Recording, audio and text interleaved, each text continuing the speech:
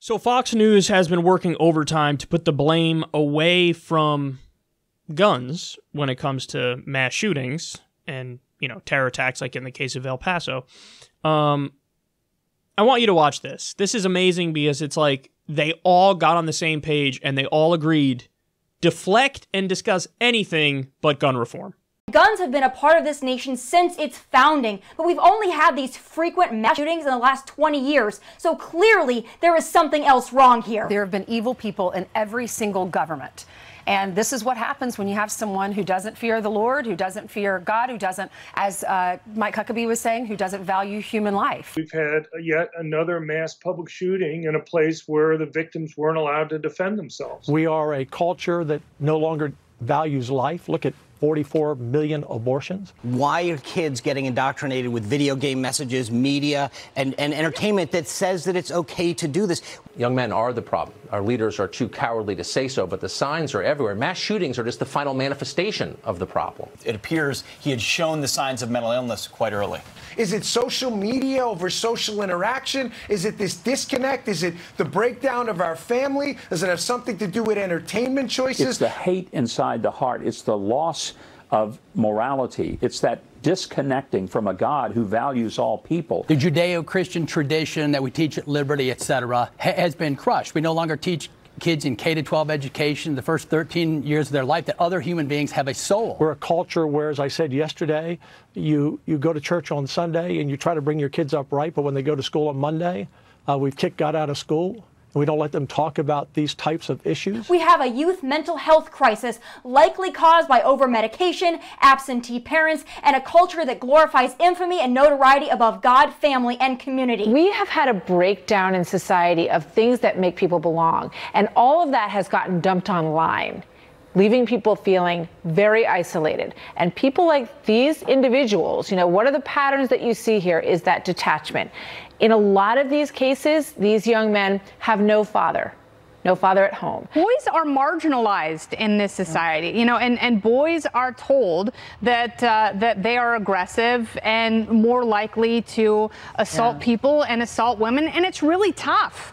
Because, you know, we have to create a climate where, yes, we're honest about things, but we are not othering people to the point where we force them into isolation. There's a mass loneliness crisis going on here, a mass crisis of meaning. Where they can do something about the video game industry. Video games, as we had the Lieutenant Governor of Texas on Fox and Friends yesterday, first shooter games would desensitize folks to the violence. When we're talking to each other on social media or looking at video games where they're using, you know, videos of characters with these weapons. People point out the fact that the mall and the Walmart where the shooting happened in Texas were gun-free zones, where guns were banned. So people wonder, hey, this is Texas.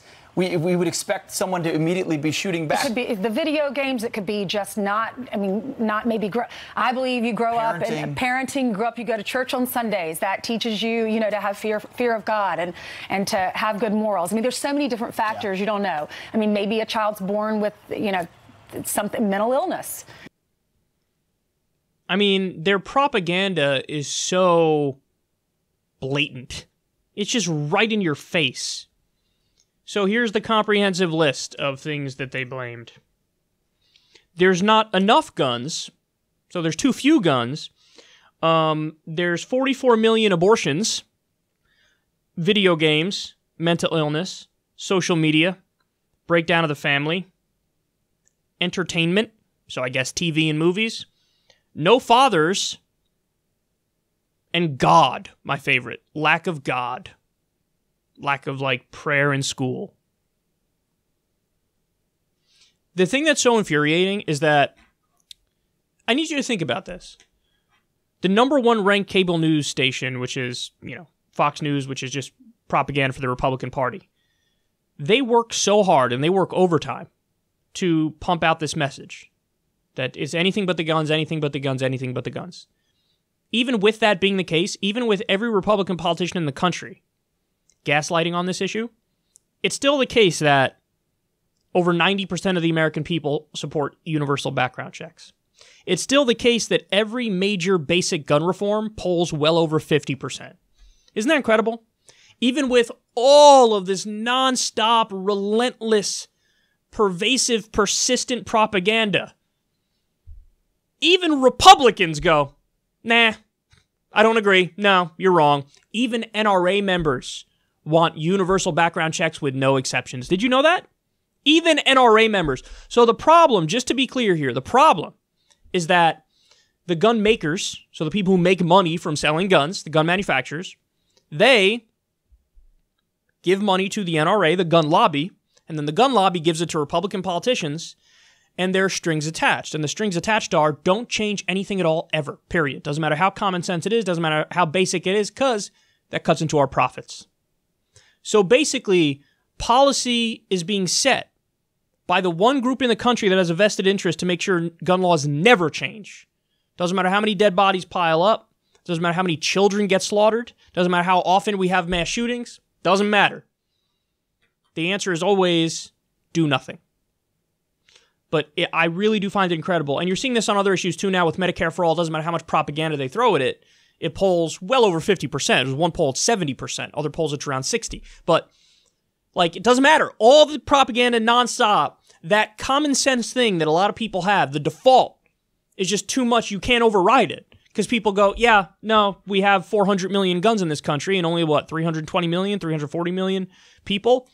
Maybe that's part of the problem as to why we have more mass shootings than any other developed country, period. Maybe that's part of it.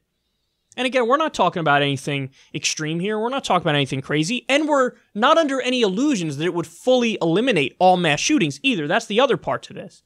If you do a universal background check with no exceptions, if you do a ban on high-capacity magazines, if you ban assault weapons, if you have regular mental health checks and testing in order for somebody to own a gun. So if you have all those things, are we going to eliminate mass shootings? No. But are we going to massively reduce the number of gun deaths? Absolutely. And it's proven because other countries that have different versions of gun reform have fewer gun deaths. So this is all, we know all this to be the case. So there's 32,000 gun deaths now. That's homicide, suicides, accidents, all different kinds of gun deaths. Is it possible to reduce that? Cut it in half maybe? Sure, of course. There's about 10,000 homicides. Can we cut that to at least 5 by doing some basic gun reforms? Yeah, of course. But Fox News is not interested in solving problems. They're not interested in telling you the truth. They're interested in obfuscating. Obfuscating, deflecting, shifting blame, and that's what they do all day long. So that's why you get a pathetic, incredibly pathetic compilation like you just saw right there. I'm going to go through it again for you. Not enough guns, 44 million abortions, video games, mental illness, social media, breakdown of the family, entertainment, no fathers, and lack of God. All of those things are in the conversation. What's not allowed in the conversation? Very basic gun reform.